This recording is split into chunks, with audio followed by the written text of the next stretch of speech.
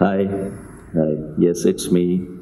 I'm the one in charge of everything, quietly. You just don't know it yet because I don't like to talk about it. In fact, I don't like to talk about anything at all because I'm an introvert. This whole talk thing that I'm doing right now is kind of an oxymoron. An introvert talking for 15 odd minutes about introversion doesn't really make any sense. So, but then a lot of things in life don't, like the National Film Awards these days, or the Kerala State Film Awards. Well, actually, Kerala State Film Awards do make sense because they gave me one of those in 2015, so they know what they're doing, so that makes sense. I take that back. Anyway, so how did I go from being an extreme introvert to being adjudged, say, one of the best actors for a small period of time in a small industry? Because, the general perception is that actors are garrulous and larger than life and out there and networking and, the image that you have of a star, an actor. Well, so you can imagine the most frequently asked question that I get is that how can you be so incredibly handsome?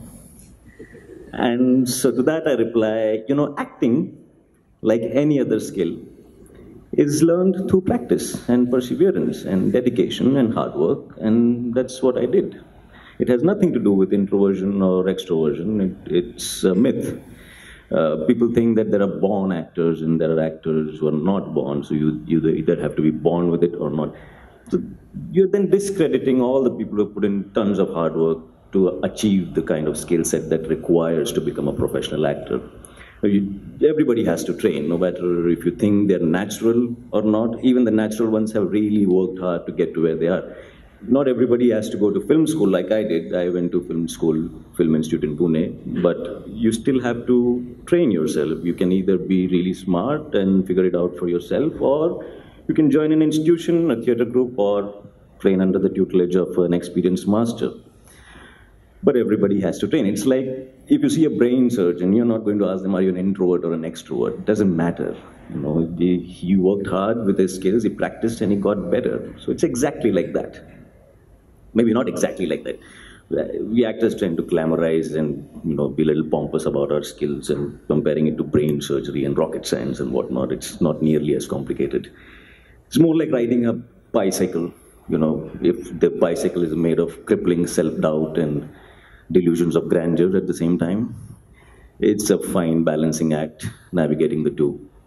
So say you're an introvert and you want to become an actor or anything to do with the film industry, how do you go about it? Because you've been told that you need to be outgoing, meet people, network, party and show yourself. How will people know that you do this?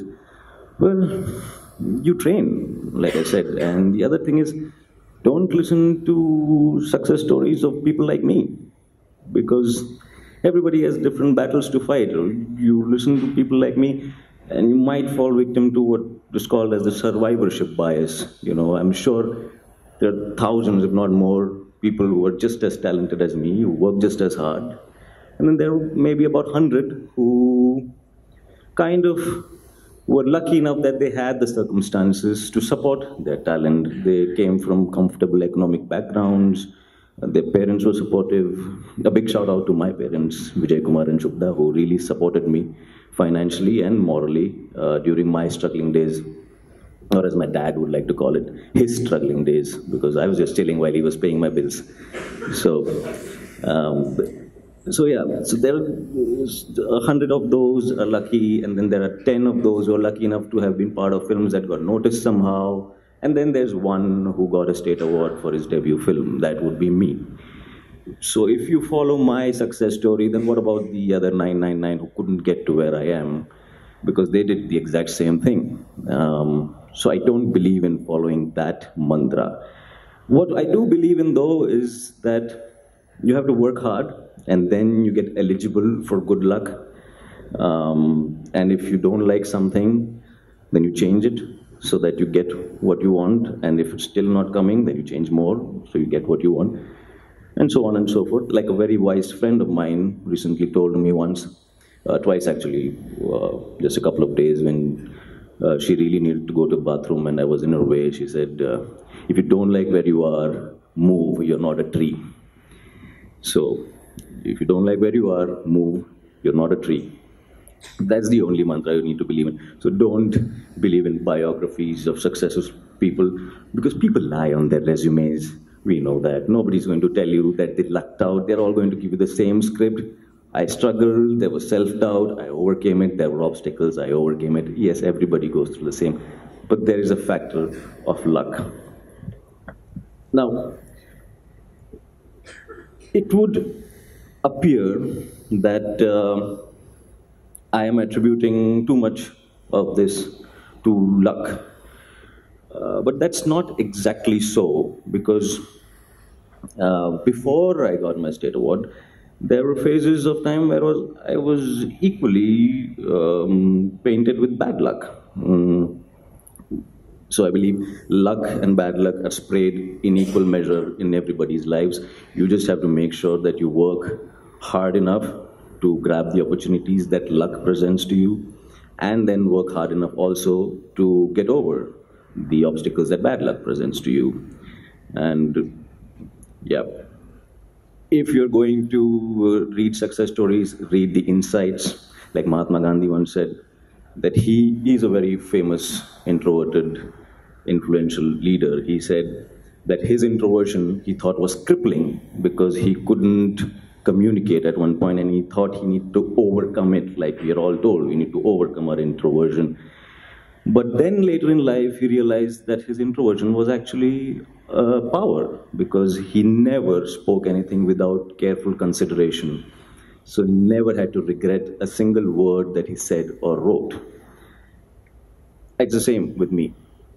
And imagine all the time that you save by being an introvert, because you don't have the need to meet people or socialize. Most people want to be part of a community and energize with other people. It's a need, there's nothing wrong with that. It's how people are designed. They have different obstacles, they have different advantages. As introverts, we don't have that need. What we are left with is a lot of time. The only thing you have to worry about is how you use your time. Are you waking up at 4 a.m., doing your thing that you need to do, working out at 8, and getting done with everything by 10:30? When most freelancers are waking up, you're already done with one day's work, and then you have one more day. So I do 2 days worth of work in one. Why? Because I don't socialize.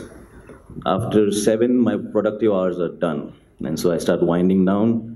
By 10, I'm asleep. 11, I wake up by 4 or 5. Some days I even sleep at 9, wake up at 3, and I start working, because I know what I need to do, and I know how to do it.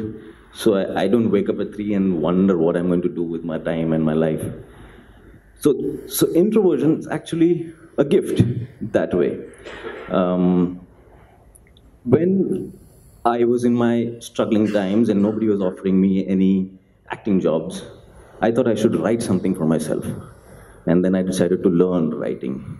Like any other skill, writing also needs to be learned. It's a craft that needs to be practiced and polished. So I used to wake up at 3:45, write for a while. At 8, I used to take a fitness class. That's how I used to earn a little bit of money. And for about a year I did this. I read books, I took online courses in acting, in writing, and that's how I studied the craft. I started to figure it out.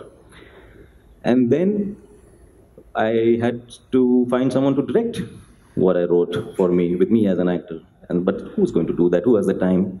Me. I have the time. So I decided to learn how to direct. And then I studied that skill. Then I studied how to edit, because then who is going to edit for me? Me. And so I learned all this. I even got up to a point where I learned how to clean noisy audio.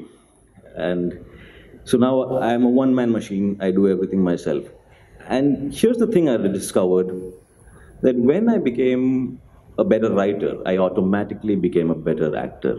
Then when I became a better director, I automatically became a better writer and an actor. Then when I became a better editor, I became a better director, a better writer, a better actor.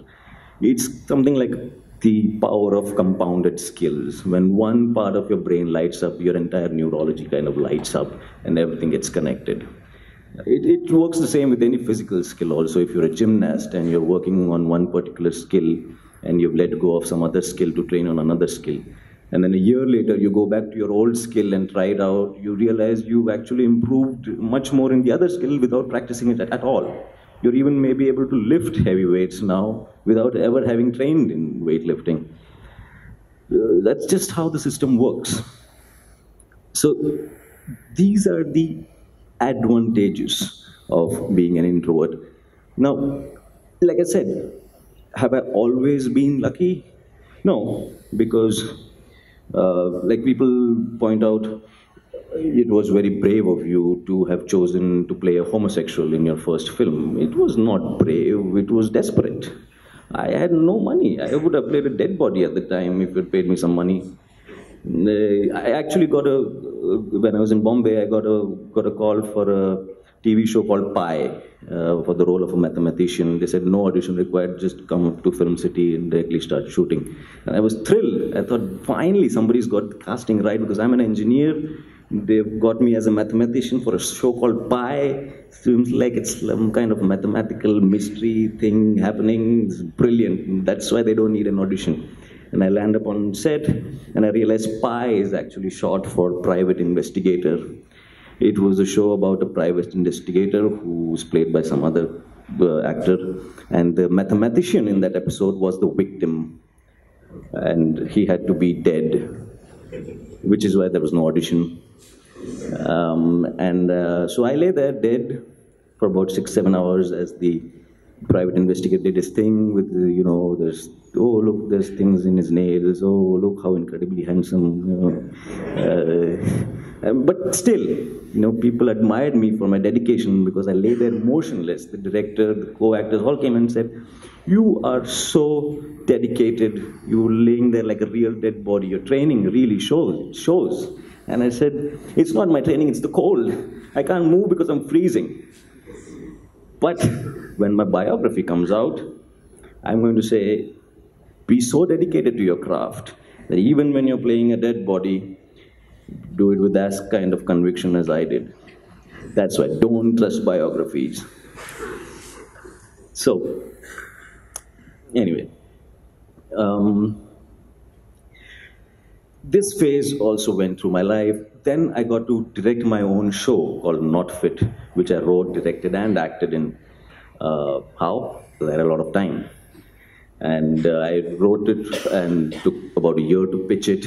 And then I took about a year to write the whole thing and direct and shoot and edit and everything.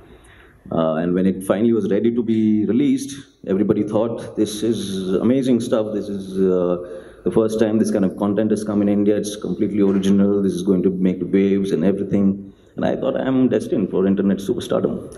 Because this was before I got the state award. And the show released and nobody really, the audience didn't take to it. For whatever reason, the marketing was not right or the timing was not right. The audience it was aimed at was not perfect. So, bad luck. What to do? But by far the worst bad luck that I've had is with my back. I apparently have this condition, which 3% of people in the world have, where the joint between two vertebrae is a little weak, so it snaps sometimes. And most people who are sedentary don't even realize they have this condition because they don't exert their back so much. Not me. I used to do a lot of stunt work as a kid, and I did that all very recklessly without proper training or foundation in anything. And my body took it for a while, and then when I was about 22, it broke. It literally is called spondylolisthesis. And while I was at FTI, I was bedridden for almost 2 years in film school. So I used to take my acting classes lying down at the back because I couldn't participate, sit down for too long or participate in any of the physical activities. And I used to wear this big metal brace that was custom built for my measurements and everything, and I used to walk around with it, as a warning sign for everybody outside my shirt, so that I didn't want anybody coming and jostling me like, hey, what are you doing, writhing in pain on the floor, man? what happened? I didn't want that to happen. So one day, I was having lunch and the mess manager came to me and he said, "Hey, you're such a good-looking chap. Why do you wear this outside? Why don't you hide it? Why do you want to show people your weakness?" And I said, it's temporary while my back heals, and people should know, give me their space, my space. So he started laughing. He said, temporary, that's good, that's good. And then he made me touch his back, and then he showed here, and I saw he had the exact same metal brace. And he said, 30 years I am wearing this, nobody knows. This is not temporary. And that was a wake-up call. Oh my God, I don't want to be this in 30 years. Discouraging young people from being active. So the first thing I went to my hostel room and threw the belt out of the window. And the next thing I did was went back out and got the belt back because it was a little expensive and very hard to get made. And I didn't know at the time if my back was really going to heal because it seemed like a hopeless situation at the time. And then slowly I started to work my back with some yoga and some light stretching. And I realized that my back had actually become very stiff from the belt because there was no movement in it. The muscles had started losing their mobility from lack of use. In movement culture, we say something that if you don't use it, you lose it. So the body kind of conserves energy by eliminating movements that it thinks doesn't require. So my back was eliminating all kinds of movements, and I slowly started. And about 3 months later, I was lifting weights again, and I was going good. And one day I was warming up with a little bit of a forward bend, and I just got stuck there. I heard a pop, and then I fell on the floor, and I didn't get up. And I thought, what the hell went wrong? I was doing the exact same thing for 3 months. This is not what was supposed to happen. How did this happen? And that's the night I wrote my first ever suicide note. Hopefully my last. But I didn't go through with it, obviously, because I read it and it was shit. It was nonsense. It was not inspiring. It had no depth, no profundity, nothing. Who cares? So I thought, this is not how I want to go. Okay, let's do this again. I started from scratch. Every few months my back would give out a little bit. But then I'd start from scratch again. And over time, I've figured it out. And now I have a great coach. And now I do somersaults and backflips and back handsprings and all kinds of nonsense that I never thought I would be able to do, even with a fantastic back.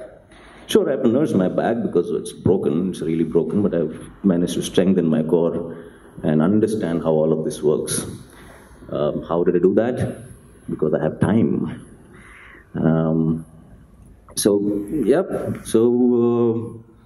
Work hard makes you eligible for good luck and eligible to be able to overcome bad luck. And always remember, if you think introversion is holding you back, think again, because it might be you who's holding yourself back. And if you ever find yourself standing in the way of somebody who desperately needs to go to the bathroom, move, because you're not a tree. Thank you.